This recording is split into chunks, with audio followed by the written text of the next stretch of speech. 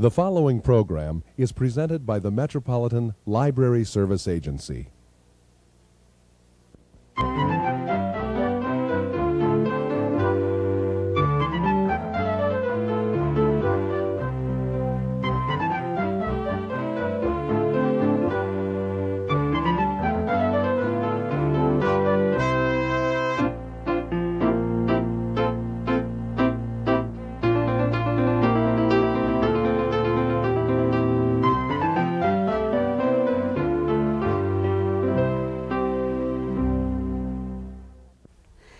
Hello, welcome to All About Kids, a program focusing on the interests of children and young people and some of the issues affecting them.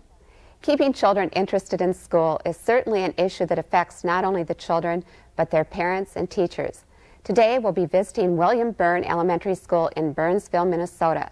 We'll be talking with school media specialist Jane Paulsen and resource teacher Bonnie Nyman. They'll be describing the QUEST program, a program for high potential students. We'll talk to some of the students involved in the program and take a look at some of their projects. Jane and Bonnie, it's wonderful to be here at William Byrne School in Burnsville. Just walking in that door, there's a real sense of excitement. It's a total learning environment, all the artwork on the walls and the sounds from the classroom. And we're here today to talk a little bit about your QUEST program. Could you are a resource teacher, Bonnie, I understand, yes, not a classroom teacher, and Jane, you're the school media specialist, and together the two of you are the coordinators for this special program. That's correct. Our QUEST program is actually for grades 4, 5, and 6 here at Byrne School. In fact, in all of Burnsville, we identify our children for this program in 3rd grade, and then in 4th grade, 5th grade, and 6th grade is when they're actually formally in the QUEST program. Our QUEST is our program for our high potential children. Gifted and talented, every district has their own name for what this particular program is. For the most part, we have at Byrne, it's a combination pull-out program and instructional program right within the classroom. Jane has a little bit of information as to how we separate that between the pull-out and the classroom. Okay, we're involved, as Bonnie said, in the pull-out program, but the classroom teacher is really involved in the curriculum-based part of the program. And that is, the classroom teacher might modify her curriculum or the course content to meet the needs of the high potential students. For instance, there might be a variety of different projects or activities that go on in the classroom that would meet the needs of the children. So we kind of work as a team. I mean, our classroom teachers here are marvelous, and they do a lot of activities, I think, to stimulate high potential students too. So as I said, we do kind of try to work together. The other part of the program is what we call the QUEST, or the pull-out program, and that's the two of us design units trying to capitalize on the student's ability a little bit, and maybe we can go into a little bit more depth and the children might have some choice in the program. And we try to, we might expand upon the curriculum, but we also might offer something that is something that they've never been introduced to before, like oceanography or some other topic. So then the students work on projects with you and do research. Yes. Right. They're learning how to use the library, I assume. Right. And we can talk to some of the students if you'd like to hear what they think about the program. In fact, we're really interested in what you kids thought maybe was the most interesting thing or the best part of the QUEST program. Today we have 3 4th graders that would like to share a little bit about our QUEST program and tell us maybe what their favorite part of the program is. Starting with Stacy Holland, Konnichiwa. Pat Fulton, Konnichiwa. and Corey Warner. Konnichiwa. Go ahead, kids.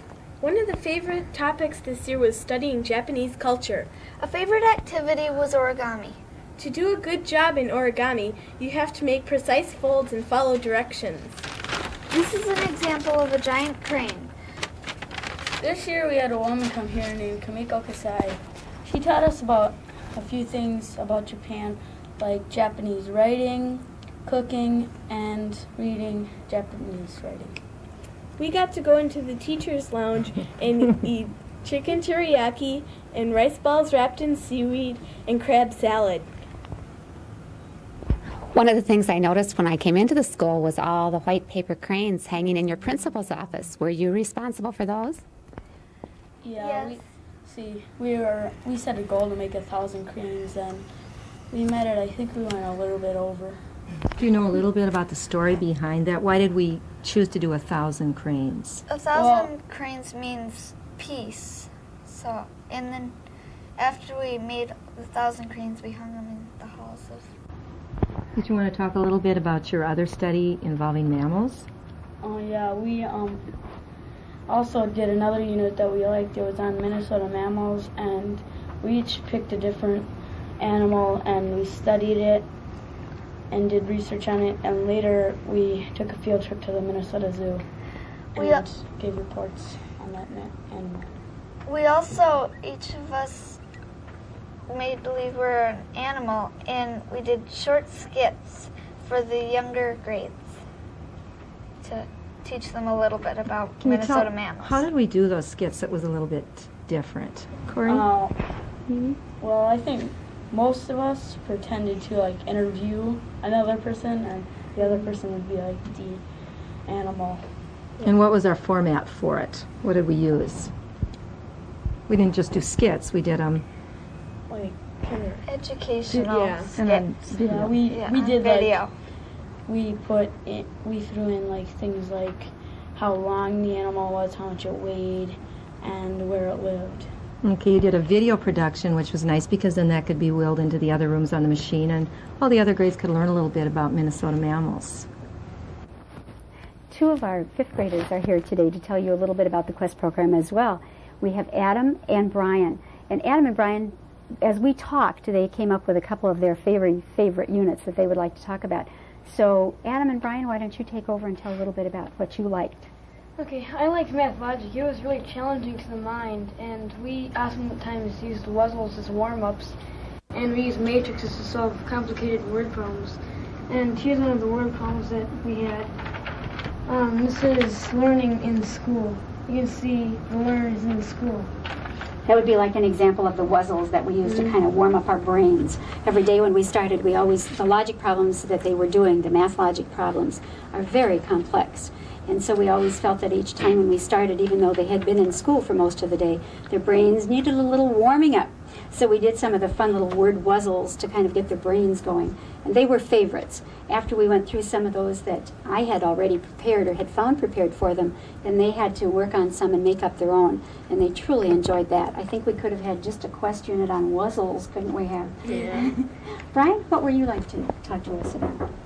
Well, one of the units that really had to make you think and use your creativity was inventions. And in inventions, we had to make up an idea and then actually use our idea and make it too. And to do that, we evaluated by doing other activities too, like we dropped eggs off the roof to see if they would break or not. Well, of course they were in packaging. Okay, and what was the idea behind that? Why did we drop eggs off the roof? Well, just to kind of like see what creative thing you could make to kind of, or useful thing you could make to do a purpose, and that's kind of what inventions was about. Mm-hmm. You had to invent a package for that egg, didn't you? Do you guys remember some of the packages that people used? Yeah, well, one of the more successful packages was when a person took an egg, put it in toilet paper, put it in, let's see, what did they do? They put it tissue paper and cotton balls, and they put a parachute on it, and that worked. And one person just put cotton on it, and that didn't work. It splattered all over the ground. This was less successful. Okay, now tell us a little bit about your invention. What did you invent? I invented the spit stopper, and it was a rubber attachment to your toothbrush, which would stop drool and toothpaste foam from covering your hand during brushing. It's true. And did it work? Yes, it worked. I used it every night till I lost it at home. Okay. Brian, as you were doing your research for inventions, because you had to do some research, what kind of research did you have to do? Well, we had to make an invention that wasn't already on the market already. And so I went to like stores like Target and Walgreens and stuff, and you look through the toothbrushes, and I'm sure there wasn't any there, and that's what everyone did, and we really got some cool stuff. Okay, can you tell us about some of the other inventions? Do you remember some of them? Yeah, one person made a blanket that was Velcro to your bed, so it wouldn't fall off during the night. And Brian, we have that with us. Erin couldn't be here today, but she left her invention, so maybe we can just show that It's a slip no more covers. Right. She did a slip no more covers and put Velcro on it so that at night, let's see if we can get this loose, the blankets don't fall off the bed. Because her problem was that the covers slipped. It's and very so, useful. right. So she solved that problem by doing that. And as you can see, did a wonderful job of putting together a model and really showed us how the invention could work. Excuse me. Anything else? Could you remember any other inventions, Brian? Oh boy.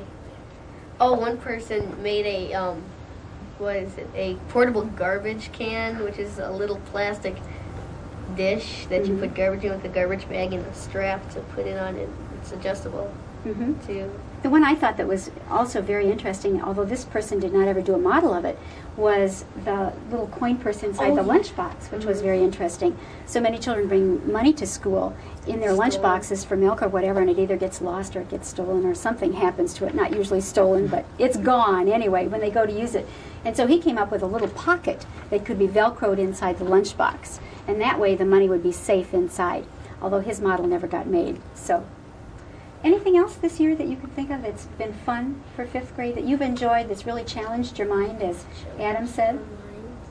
Well, the other 6th graders are going to talk about it. Okay, we'll let the 6th graders. Their act. Okay, we'll let the 6th graders talk. Also with us today are some 6th graders who are involved in Quest and have been in our Quest program for several years. We have Nikki and Rachel and Laura. And they are also going to tell you a little bit today about what they have liked about our Quest program. What were their favorite activities this year? Who's going first, girls? Well, we like dissection. Nikki and I were partners, or are partners in dissection. And in dissection, we learn about the frogs. And, well, they give us frogs. We dissect frogs. And we learn about the frogs' bodies and our bodies. And in the first session, we just got our frogs, and we just kind of did like worksheets about them, about the anatomy and like the insides, and like named the organs and stuff of the frogs, and found out where they were and like the similarities and differences between our bodies and the frogs' bodies. In the second session of the dissection, we got to cut the frogs open and, name the organs and stuff like that. And the knowledge that we'll get from the dissection we will probably use in older grades in biology. Now, why do you think we're doing dissection in Quest? What do you think? Well, to give us, because most kids in 6th grade don't get to dissect frogs, and because we're in Quest, we get to broaden our horizons and dissect. Right. It's a little bit more for you to try. It kind of, as you say, expands your minds. It kind of gives you more experiences than you would have in the regular classroom. Okay, Laura, what were you going to tell us about? I want to tell about Independent Research Project, which was a section of Quest that I was involved in this year. In Research Project, you get to choose your own subject, which is really nice since you don't get to do that very often in regular classrooms. I chose the Mongolian wild horse because I am kind of horse crazy.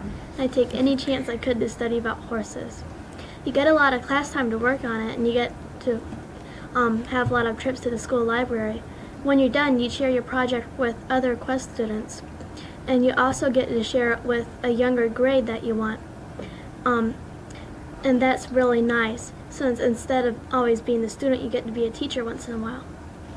And Laura, you just took your project that you did on the wild horses to the state fair, science fair, didn't you, in Mankato? How was that? It was pretty nice. I didn't do too well, but I didn't do too bad either. Okay, well, and it was a good experience for you, right? Okay. With the research that you did for your research project, where all did you have to go for research? You mentioned our school library. Where else did you have to go? I called up the zoo, and I went to the Dakota County Library, and I used several of my books at home since I have a lot of horse books. Okay, so the research project really takes a lot of reading, doesn't it? So reading is high on the list of things you have to do for that. What else has happened this year in Quest, and I guess specifically thinking this year that you really enjoyed? Before Christmas, what did we do? One of the units I know that most everybody enjoyed. I like Japanese cooking a lot. Okay. I don't remember much about it since it was so early in the year, but I really, really liked it. Okay. The eating part? Or the cooking part? The cooking part. Okay. We also did something right before Christmas, remember? We had a couple weeks straight when we came in, we did our video and computer program. Oh, the Voyage of the Mimi. Voyage of the Mimi, right. And we also did a little bit more in-depth this year on the whales. Can you tell them a little bit about that? Well, we had videos to watch from, I think it was PBS or something, and we watched the videos and it showed people going out and using their knowledge on whales, and we watched that and learned stuff from that. And then we did computer games on the computer, and we learned about, we had to stay on an island and stay alive for a year, and we had to keep the ecosystems balanced. Right, and how many people were successful? Were you? Yeah, I did one time. I stayed alive. Good, for a whole year, which is really quite a challenge for them, to have to balance the ecosystem and keep everything living, including themselves, for a whole year. Anything else, girls, that you would like to tell us? We did poems on whales, too. Yes, we had you to did. make up poems about whales. Right, so we got a little bit of writing in there as well. The Voyage of the Mimi is actually a 5th and a 6th grade program, and the students have part of it in 5th grade when they get into the navigational skills, and they actually get to go out on a whaling vessel, and they're looking for whales and then are lost, and so they have to find the whaler. And then in 6th grade, they also go out on the same ship, but they are stranded and have to survive for a year. So it's really quite a challenge for them and very interesting. They enjoy it, between the video programs and the computer games that they get to play. Chad and Chris, can you tell us a little bit more about the Quest activities this year, some that you've been involved in? Well, one of the favorite projects we were in was a unit called Building Bridges. In this project, we were put into groups that were picked by the teacher, and we had to build a bridge out of toothpicks and glue. We had a budget of how much money we could use to buy toothpicks and glue and all that stuff, and it took a lot of planning to figure out what would make the strongest bridge. One of the things that you did not like about this activity was that I put you into groups, right? Yeah, we couldn't pick our own groups, so we just had to go with whoever is in there. Right. And this was an activity that both 5th and 6th graders were involved in. Yeah. So we had some 5th grade students involved in this as well. And normally when you work in groups, who gets to choose the groups? We do. You do. So this was a change, wasn't it? Yep. What happened after you had your materials, you decided how much you wanted to buy? Where did you go then? Well, then we went to this, we call it some warehouse, some type of warehouse run by you, and we just we could buy our materials there. And we just had to glue them all together and just hope that it'd make the strongest bridge. And it did. It did. How much weight did your bridge hold? Almost 19 pounds. Okay, do you want to tell how we broke those bridges? The whole activity was building the bridge, and then what did you do? We ended up... Well, on the last day, we took a bucket and hung it on the bridge, and then we set different weights in there and see which one held the most, and we went until it broke. Right. So after all of this work and all of these hours spent building the bridge, they ended up eventually breaking them. But it was a good activity. Yeah. Our bridge, though, didn't break because they ran out of weights before our bridge broke. Right. I had only picked up all the weights that I could find, and had not picked up enough so that the bucket wouldn't hold the weights, and we actually never did quite break your bridge. How much did yours hold, do you remember? 8,250 grams. Over that. Over that. We had to stop there because that was all the weights we had. That was all the weight that we had to put on. Anything else you can tell us about building bridges? What did it do? Besides just building your bridge, what did you have to do? You had to work as a team, and you couldn't just be an individual or nothing would work. Right. And that was probably the most important part of it, wasn't it? Was working as a team. Anything else about Quest this year, or other activities? I know the girls have talked about some things, but is there anything else? I enjoyed the field trip to the paper place. Okay, tell us do you remember the name of the place? Minnesota Center for Book Arts. Book Arts. Book Arts, right. You can get to make your own paper out of a different color, any color you want. Had anyone in our group ever been there before? No. No. When we plan field trips for Quest, we usually try and find something within the metropolitan area that either the children have not been to before, or like with the Walker or with the Institute of Art or the Science Museum, it's a new exhibit or something that the children have not been to. So we try and expose them to something that's unique for them, something a little different. And the Minnesota Center for Book Arts allowed us to do that this year. What else did you see there besides getting to make paper? We got to see how they made books, and they had some really original books there. They only had hundreds of them, a few hundred. What was probably your favorite of the unique ones that they showed? What did you like? I like the pyramid one. Yeah, so did I. It was like a pyramid that you opened up, and it had different pages, and if you folded them a certain way, they would turn into like mountains, and so. They had some beautiful books. So the Minnesota Center for Book Arts, I guess, is for us anyway, was a wonderful resource to be able to take these children on a field trip. Anything else about Quest you'd like to tell us? Not really. Now, how long have you two been in Quest, in our Quest program at Byrne? Well, since it started, I guess. Since we could. Okay, since 3rd grade, when you were identified, you actually started in 4th grade. Now, when you were in kindergarten, 1st or 2nd grade, 3rd grade perhaps, were you pulled in for any other activities? Yeah, there's a thing like Omnibus or something like that we were in. We try also to get children, both Mrs. Paulsen and I, take children into just kind of like enrichment group activities in 1st grade, 2nd grade, and 3rd grade, so that the children that the teachers identify as needing a little bit more in an area, we can pull them in and work on them on a specific or special activity. We've talked a little bit about some of the various activities that children have done in Quest this year. Might be interesting now to hear from them and find out, why do you like being in the Quest program? Does it offer you something special? What do you really like about the Quest program? Stacy? I like that you can do things that other kids in your class don't get to do. I just like being in the Quest program because you get to do things that you never really even thought about doing. I like it because you get to have fun when you're learning. I like it because in school it's sum plus sum. You learn things in school, and then the Quest program teaches you something extra. I like the variety and the different activities that we do that are very much different from the activities in normal school. I like Quest program because it's more of a challenge, because I mean, the other classes, like there's like high reading and math classes, I mean, they teach you like challenging things, but in the Quest program it's more challenging than what you would usually get in the classroom. I like how we got to choose what sessions we'd like to be in. I like the individual attention that you can get that you don't usually get in regular classrooms. I also like the Quest program because of the challenge and the variety of things that are extraordinary that you don't get to do in regular classes.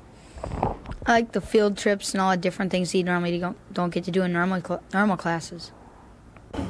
You have a real articulate group of children here, and I think a lot of the credit probably is due to the very fine teaching staff that they have, with the two of you coordinating the program and also with the classroom teachers. Reading has come through as a real component, of course, in the research that the students are doing and in everything that Quest involves. Do you have any special kind of a reading program or any way to help the children develop their written language or their reading skills? Well, we are involved in process writing right now, and both Bonnie and I are free to, on occasion, go into the classroom and do enrichment things within the reading group. So we do a variety of activities in the reading rooms. Yes. We go into classrooms as well as pull students out. And that's one nice thing with our program, getting away from reading just a little bit here, but as we go into the classrooms, we're not only exposing our Quest students, but we're exposing that whole particular group of students to the activity. So it allows us to get more students involved than just our Quest students. And I think the key is more students involved. We do in our program service 7%. However, our philosophy here, the two of us, is that we do like to revolve students in on occasion. For instance, if a child is gifted in mathematics and we're doing a mathematics unit, then we like to service that child according to his talent or ability. So that doesn't mean the child would be with us in the core group all year, but he might come just for that particular unit. We try to meet individual needs if we can in the program, as much as possible. That was kind of a little bird walk away from your reading question. One of the things a year ago, this year I did not do it with the students, but a year ago I took like blue books. You know, we used to have those blue books in college courses, and gave the students those. And for a year they had to write down the names of all of the books that they read, just for leisure, pleasure reading, not what was required within the school curriculum. had one student who actually filled up 2 of them just by writing down titles and authors. So reading is, we stress it within our activities because many of the activities require a lot of reading. But because of the children and who they are, they also enjoy reading, most of them. And so reading just comes naturally, and they do it as a part of their life. Reading is important, but we try to hit different areas. Like we like Right. to have the sciences, mathematics, and reading, so we can include kids of a wide talent or ability area. But reading, of course, is really important. Also, it's a wonderfully integrated program, and it sounds like it's a real challenge to the students who are involved and to you as teachers. Thank you to all the students who are with us today. Well, thank you. We're happy to be here.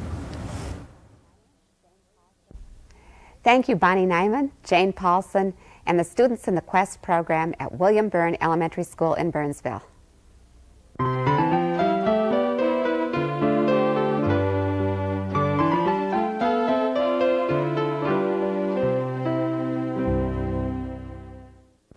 Dancing Teepees, Poems of American Indian Youth is compiled by Virginia Driving Hawk Sneve with art by Stephen Gamble. Virginia Sneve is known for her other Native American books, and Stephen Gamble is the Caldecott Award-winning artist who has also dealt with Native American materials in his Where the Buffaloes Begin. The title is misleading. It makes you think that it's poems by Native American children and young adults. What it really is, though, is a collection of materials, poems, and chants from the oral tradition of the Native Americans, which means these are poems and materials that would have been heard by Native American youth as they grew up in the 19th century. They are very interesting in that they provide viewpoints on Native American society that you normally don't get from books with just a text presentation. For example, there is the poem My Horse, Fly Like a Bird, which is adapted from a Lakota warrior song. My horse, fly like a bird to carry me far from the arrows of my enemies, and I will tie red ribbons to your streaming hair, which emphasizes the importance of the horse to an Indian warrior. Another story, The Four Corners of the Universe, which is a song from the Mescalero Apache. You will be running to the four corners of the universe, to where the land meets the big water, to where the sky meets the land, to where the home of winter is, to the home of rain. Run, be strong, for you are the mother of a people. This poem was used in a young girl's coming-of-age ceremony, and it gives a very good idea of the position of women in Native American society. The illustrations by Stephen Gamble are beautiful. They're very muted, though, so they complement the poetry and do not detract attention from it.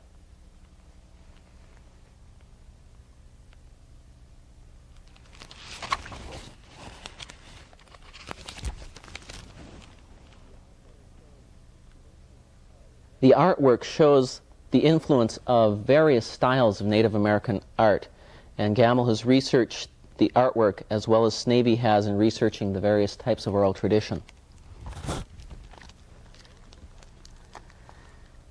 Although the book got reviews, starred reviews and other noted reviews in a variety of the standard review sources, the age ranges mentioned varied greatly. There were age ranges 6 to 9, 8 to 14, 9 to 14. The book looks to be of greatest use to children in the upper elementary to early junior high years. It contains many thoughtful poems and is a book to be shared with young people. Dancing Teepees by Virginia Driving Hawk Sneve, illustrated by Stephen Gamble and reviewed by Jeff Gegner of the Southdale Area Library. Thanks for joining us on All About Kids. Please tune in again.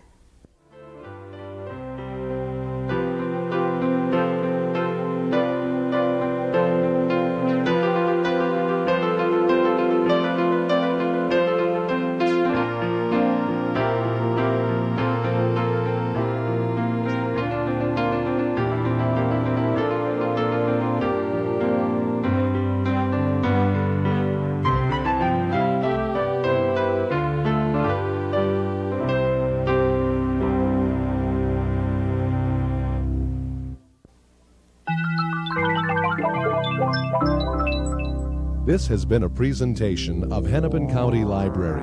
in conjunction with the Twin Cities Metropolitan Library Service Agency.